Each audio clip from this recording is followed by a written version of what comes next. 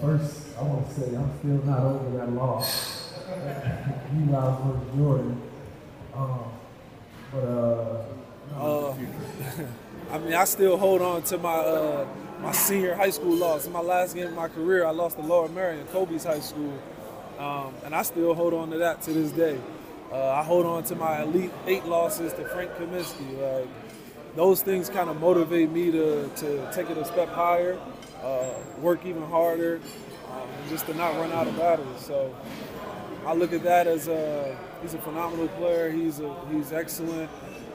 And I know he's going to bring his A game. He's going to do everything to help his team win. So that just gives me motivation. Winning against Ginebra and coach team, will that, put the revenge on that lost to Jordan? No.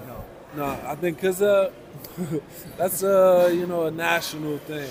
It's kind of like I don't. There's this is the first time the Philippines won a gold medal. Right. So like, yeah. So you think about it on that scale. Like, if I take that from you and send you with a silver medal, how would the Philippines feel? So that's how I felt. Even though I'm not blood, in like that, but I still felt a way to be out there and then to come up short after we beat them. We beat them by 20 the first time, but that's why you got to give credit to Coach Tim.